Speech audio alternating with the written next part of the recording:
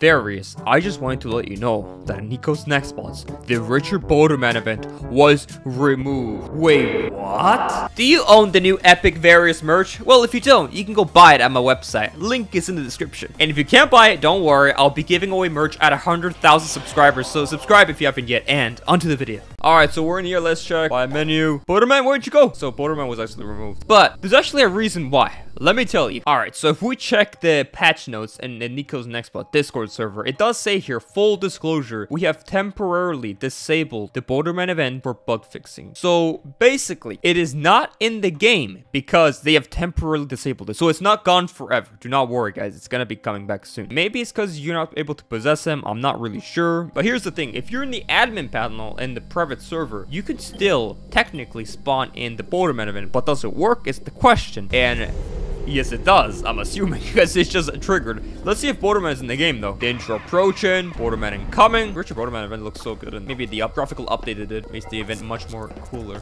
Oh, there he is. Yeah, he is broken. He just disappeared. Pretty sure he's extremely broken. Where's the jump scare? Yeah, okay, he is really broken. So there you guys have it. That's why he was removed. Oh, God. Boderman, what are you doing, man? Anyway. Hope you learned something new. Stay epic. Bye.